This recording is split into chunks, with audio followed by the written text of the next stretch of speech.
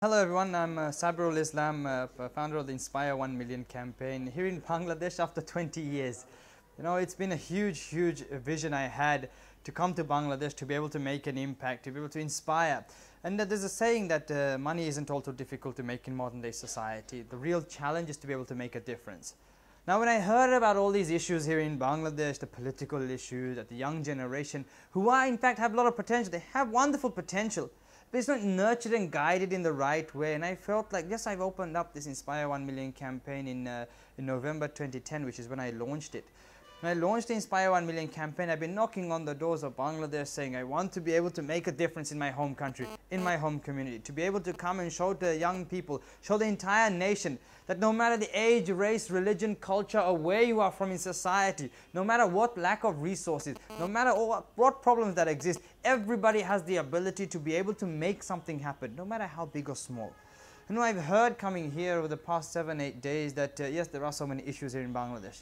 But I think from a very enterprising perspective as an entrepreneur, that problems are the best thing that are around you, because at the end of the day, compare Bangladesh to a canvas. I'm from London. I was born and raised in London in a very poor community. Bangladesh is on my right hand as a half empty canvas, yet UK is almost fully painted. So when you try and put it into that perspective, if Bangladesh is a half empty canvas, it's waiting. It's waiting for people like you, every single individual in this nation, to be able to use their imagination, their creativity. The younger they are, the better it is to be able to use their imagination and creativity to be able to start painting this picture. Because if you yourself don't pick up that paintbrush and start painting this picture, then why should the whole government, why should the entire nation worry or bother about you? So we take our own initiatives to be able to do something. So why I came here is to be able to change a mindset. To be able to change the mindset that no matter who you are, where you are from, what society, what difficulties you face, that in fact having that positive mindset is the ultimate way to go forward. So who am I?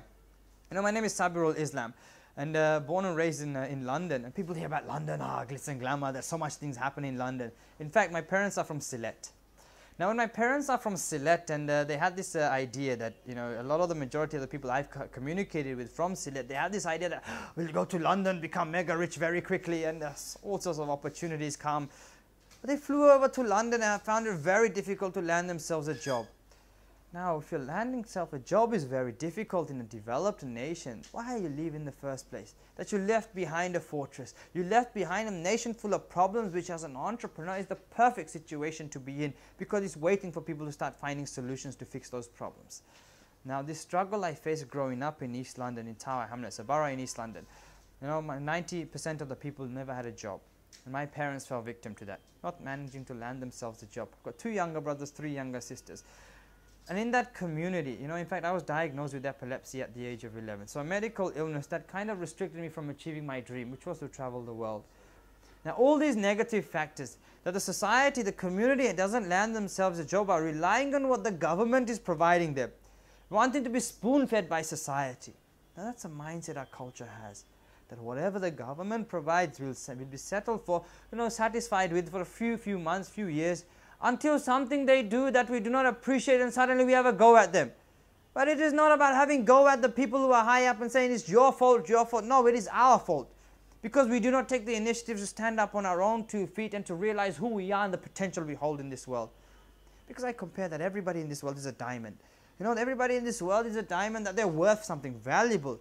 And if I can see that individuals around the world are this valuable diamond, that means there's one of you. There's only one of you in this world out of 7 billion, which makes you exceptionally unique and worth exceptional amounts to the rest of the world. And when you see that perspective, that you are worth something in this world, and you understand what self-discovery is, you'll realize the whole world comes chasing after you at all cost. I got into business and entrepreneurship at the age of 14. How I got in there, I set up my first business because I was in fact working for my cousin, who's a year older than me. And being from a Bangladeshi background, I was told that I must have a university degree, otherwise I'm deemed unsuccessful in this world. This whole thing about marriage, that from a Sylheti background, they say that in life when you get married, arranged marriage is generally the way it's done in Sylhet. The way they do is that without a university degree that you cannot get married. But the first thing they look at is your photo. Oh, very handsome guy. They look at Sabirul, a very handsome guy, and they look at my CV. In fact, I have not gone to university, and they look at my CV and go, oh, Sabirul doesn't have a degree. Does that mean I'm never going to get married here? So this whole idea that degree is everything. In fact, I say to everybody here, degree is one aspect of life. Our culture makes it so valuable that without a degree we are deemed so unsuccessful that we cannot do anything without this degree. And in fact, our parents wanted to accomplish something in life. They had this dream, they had this passion. And the child wants to be an astronaut, the child wants to be a pilot, the child wants to be whatever. And our parents enforce it upon our kids that I want you to become a doctor. Now, if that's the mentality that in the 1970s, 1980s culture is being enforced upon our young children nowadays, then the culture in the country will never evolve. You know, my cousin went against this whole mentality, this Bangladeshi culture, and set up his own business at the age of 14, which completely blew me away. I was working for my cousin for 2 weeks. My parents didn't work, so I didn't know what employment was. I was just working for him, put up my feet, thinking, yeah, let him make the money and I'll get paid. 2 weeks later, I got fired. And in fact, getting fired was the best thing that ever happened to me. You know how many people can actually say that? That getting fired was the best thing that happened to you. Initially it hurt. Of course it hurts. You face a rejection, a failure in life. It absolutely ruins you. But unless you're able to stand up on your own 2 feet and realize that in fact you are worth more than what society perceives you to be, having that confidence that you are worth something in this world, you'll be able to prove society wrong. So I set up my own company, not to make money, to prove to my cousin that he made a mistake. Ran a web design company for 2 years, hit the age of 16, closed the company down because this is when a question struck me. Sabirul, when you leave this world, what will you be remembered for? Now, it's this question that really made me think that if I'm actually worth something in this world, then I must be remembered for something, and I must leave behind a legacy. And web design wasn't it. In fact, I got into stock trading, tried something else in life. That again wasn't for me. Did it for about 9 months. Then at the age of 17, wrote my own book called The World at Your Feet for the first time to give back to society. That age isn't a factor. That even if you're aged 54, 60, or if you're aged 8 or 9, however old you are, you can still do something exceptional in life, only if you have a dream, if you have a vision, and you have the power of the people supporting you. You know, your own family, your own community may not value you. That doesn't mean somebody halfway across the world will absolutely cherish the purpose of your existence in this world. That's why I understand that you mean something in this world. So I wrote the book called The World at Your Feet. And The World at Your Feet is simply to inspire that no matter age, race, religion, culture, where you are from society, providing simple messages that everybody has the ability to be extraordinary. And the book went on to sell 42,500 copies in 9 months. And it was a self-published book because I was rejected by 40 publishers. So I kept facing rejection, but I could have chosen to accept it or prove society wrong. So for me, this journey continued. I got the book professionally published at the age of 18, which then helped me launch a business board game. Because for the first time, I not only want to inspire my community, but also to educate them. There's something I call the cycle of success in life. Inspiration, knowledge, opportunity. Inspiring I did through the lectures I gave, through my book. Education I did through the board game that I produced. This board game is a Monopoly style board game where in fact I want to bring here to Bangladesh, and this game in fact sold to 650 schools in the UK and in 14 countries around the world, and is used as part of the business studies qualification in those 14 countries. Where there's 6 businesses in the game where you run your own business to grow your business from a local national to an international franchise, understanding what sales is, what marketing is, what the stock exchange is, how to invest in other players in the game, how to understand about loans, all these things about the real world that I've incorporated into a game at the age of 18, which has now sold over 500,000 copies around the world. So to come and bring that over here, this concept over here to Bangladesh is something I have a huge passion for. And in fact, he launched the Inspire 1 Million campaign, having won the JCI 10 Outstanding Young Person of the World Award in November 2010. Now, JCI have been a huge support to me because JCI is an organization to create active citizens to only just with a good heart give back to society. You know, for me, the JCI have supported me in 18 of the 26 countries I've been to as part of the Inspire 1 Million campaign. And the whole Inspire 1 Million idea is just to travel the world, inspire and deliver events to inspire as many people as possible to change their mindset to have an enterprising approach in life. And now I'm here in Bangladesh, and this is the 26th country to take part in the Inspire 1 Million campaign. The first country was the Maldives in May 2011, supported by JCI. The second country was Botswana. In fact, in Botswana, I delivered 43 events in 12 days in 10 cities in Botswana. You know, here in Bangladesh, we had a total audience size delivering 15 events in 4 cities in 7 days. We had a total audience of around 5,500. In Botswana, in Africa, I got to learn that Africa is very hungry for success. And that's a mentality we need here in Bangladesh. To be hungry for success, to be hungry for knowledge, to be hungry for certain things that other people may provide you through goodwill. just to take that opportunity. And in Botswana, after delivering 43 events, 200,000 people showed up in audience size. And in fact, the whole journey has been an amazing experience. Since May 2011 to sitting here, right here, talking to you now, I've delivered over 770 events around the world since May 2011. And I've spoken at those 700, reaching out to 890,000 plus people in audience size. And my goal, my vision for Bangladesh, for the Inspire 1 million, is that the 1 million mark, once I reach around 96,000 people reached, to mark the 1 million in my home nation. To get the biggest venue there is here in Bangladesh and say, and invite as many people, as many young people, as many media presence, as just to come to the event, to cut the ribbon and say the Inspire 1 million was marked here in Bangladesh, my home nation. After 20 years, I finally made it. But it wasn't easy. Nothing is easy in life. I was knocking on the doors of Bangladesh for 3 years to make this happen. And finally, because people connect with your passion, not everybody buys into who you are. But there's always going to be somebody. And when that one person buys into your passion so much, they can go to extreme lengths to make your idea become a reality. And I came here in Bangladesh in September 23, landed 4 a.m. in the airport. 6 hours later, I delivered my first event here in this wonderful place at Daffodil University with the support of the Dhaka Chamber of Commerce. And it was at that event by the Dhaka Chamber of Commerce at Daffodil University where we in fact launched National Enterprise Week for the first time here in Bangladesh with the support of the DCCI. So the Inspire 1 million helped trigger Entrepreneurship Week here in Bangladesh, and that is for me an absolute privilege. Because in Entrepreneurship Week is a global thing. It happens all around the world, and to finally bring it to Bangladesh with the support of the DCCI has been wonderful. And in fact, I've delivered 15 events now, 5,500 people. The media support has been wonderful with the support of Protomalo, with the support of Masranga TV, and all the other interviews that I've done from all the other newspapers, etc., that have come and supported. You know, the whole idea isn't just to inspire, isn't just to educate, but to provide the opportunity as well. Like I said, the cycle of success. So working with the Dhaka Chamber of Commerce and Industries, we in fact want to create a minimum of 2,000 young entrepreneurs here in Bangladesh. That whatever passion, whatever dedication and dream you have that you want to be an entrepreneur, you cannot use the excuse that the resources aren't there.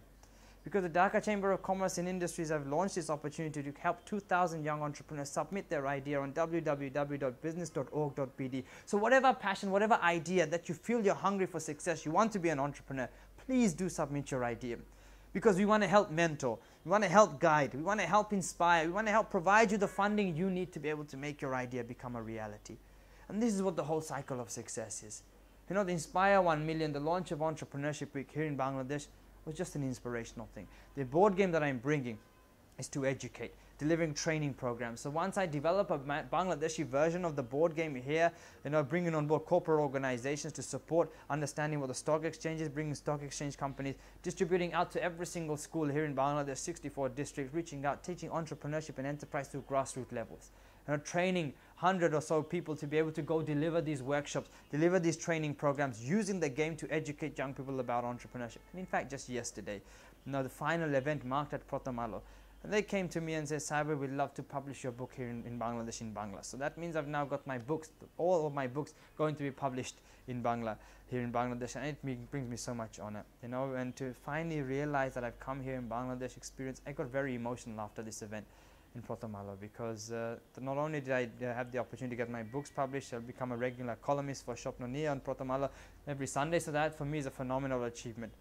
But everything happened in life because of that moment my cousin fired me, telling me, Sabirul, you are not good enough. And we get that a lot in life. We are told we're not good enough by people. We are told we cannot achieve certain things. But end of the day, we either choose to accept it or prove society wrong. You know, so this journey will continue. It's not only that, in fact, I want to launch a foundation here also. My own personal foundation I want to launch here in Bangladesh to give young people with small ideas, with big ideas, with ambition, with dream, the opportunity to be guided, to be supported, and to receive small amount of investment to be able to make their idea happen. And I've got this broad vision, this broad dream. It's just planting the seed. The Inspire 1 million is not just me coming here to Bangladesh, oh, hello Bangladesh, and after 7 days saying goodbye. No. My vision is broader than that. And this is the first visit of multiple visits here in Bangladesh, because I love my home nation. For the first time I've woken up to be able to love my home nation and to see that every single event that I've delivered, the response I've received, that is priceless. Because not only that, you know, it's not about just saying, you know, hi Sabirul, you've inspired us, now goodbye. No, it's about giving each and every one of those individuals an opportunity. and the Dhaka Chamber of Commerce, Junior Chamber International, Protamala, everybody who has supported has made this a remarkable, remarkable journey. And I will not forget these moments ever in my life, because it is because of you, it is because of these organizations that I'm here. And people say to me, well, it must have cost you a fortune to travel the world. Our mentality and our culture around the world is that everything costs money. It didn't cost me money to travel the world. It didn't cost me money to make my books, to make my game, nothing. Because when you have a dream in life, when you have a passion and you have a dedication that you want to accomplish something, believe in the power of people, because they are the greatest assets. They make things happen for you, and when somebody connects with your passion, automatically they will go to extreme lengths to make it become a reality. So love the people around you, and make sure the cultural thing doesn't affect you too much, and especially the females. And culture comes in the way, oh, you must get married when you hit the age of 20. No. At the end of the day, whatever vision, whatever dream you have, go pursue it, even if that means jumping out of the cultural barrier. Even if it means proving people wrong, even if it means going against your parents. Why? Because it is up to us as the young generation to be able to educate them about modern day society, about the modern day opportunity. And that's the best way to go forward in life. And before I finish, I just want to leave you with the 7 P's. Always have a positive mindset in life, no matter how bad the situation is. Mentality is the most important thing. Passion. Do what you want to do. Follow your dream and desire, something you die for to achieve in life. Perseverance, hard work. Nothing happens in this life without hard work. Work smart as well. Know the right people. Everybody. Get connected. Next is persistence. I tried 3 years to come to Bangladesh. I could have given up after the first university told me they don't want me because I'm from a Bangladeshi culture, a Bangladeshi community. So my own community went against me. But I kept knocking, kept trying to make it happen because I wanted to. And that's the spirit we all need, that I can do it mentality. So 3 years, suddenly I'm sitting on this chair talking to you. And that's what persistence pays off. I'm sure you've all heard that. Next is purpose. Live life with meaning, because your life tells a wonderful story and you want to make that story as beautiful as possible. Next is patience. You know, nothing happens overnight. Everything takes time, but just be patient. And on top of that patience, try and do many things on top. Try and not just live one life that has one opportunity, but this one life that has multiple opportunities, multiple things. One opportunity creates 10 more doors. And the 7th P, which I want to leave you, which I want each and every one of you to believe in, is the power of people. That even if you're not valued by your own community, by your own family, by your own society, that doesn't mean somebody halfway across the world won't absolutely cherish and admire you. And that's vital. I've now traveled 26 countries. You know, my business is all mobile. I don't have an office. I don't have a suit. I don't have this and that. I try and be as casual, as normal as possible, more down to earth, so I can communicate with people. And in those 26 countries, there are people working there, you know, really hard to be able to make those visions and dreams become a reality, my ideas, because I want to implement them. So believe in the power of people. So I hope I've inspired you all to bring the world at your feet. Well, I just want to say a huge thank you to Priyo.com and for all of you listening in, for tuning in. Because there's wonderful organization out there supporting you, and Priyo.com is one of them. And I'm humble and I'm grateful sitting here doing this interview right here, right now with you. So get connected, make the most of what exists, and Priyo.com, a wonderful platform to be associated with. And I wish you all the best of luck. Thank you very much.